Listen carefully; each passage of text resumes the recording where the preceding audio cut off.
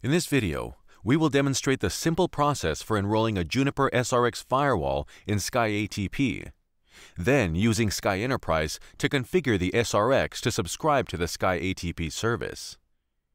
Here we see a list of all our devices in Sky Enterprise. At the bottom of the list is a recently added Juniper SRX Firewall. We are now going to enroll this device into the Sky ATP service.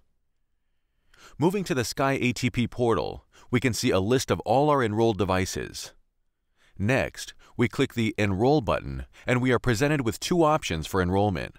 One for devices running Junos 18.2 or above, and another for devices running Junos 18.1 or below.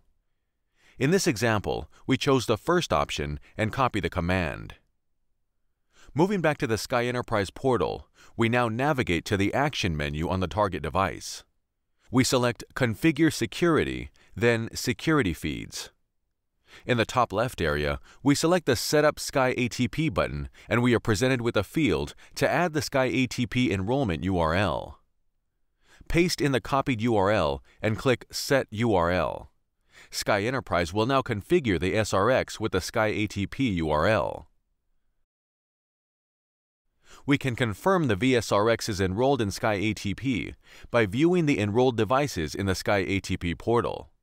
Thanks for watching.